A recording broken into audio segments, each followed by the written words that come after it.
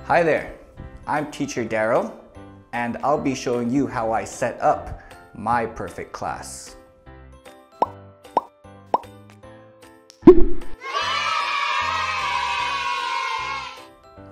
There are a couple things that I do before I log in, and that is I check my equipment, make sure your audio and video are working properly. Next, you want to make sure that there's no background noise, anything that could cause a disturbance. And lastly, you want to make sure that your lighting is set up correctly so your student can see you, hear you, and understand you. After that, I always check my background.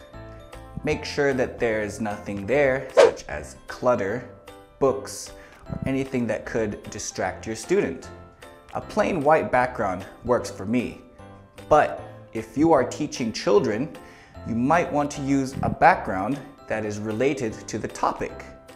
For example, if you're teaching about the alphabet, you could change your background to an alphabet. Next, I always make it a point to look professional on camera.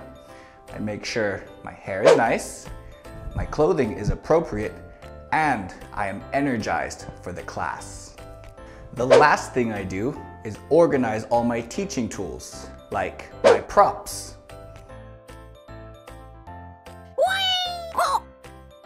realias, and flashcards. I want my class to appear smooth and seamless.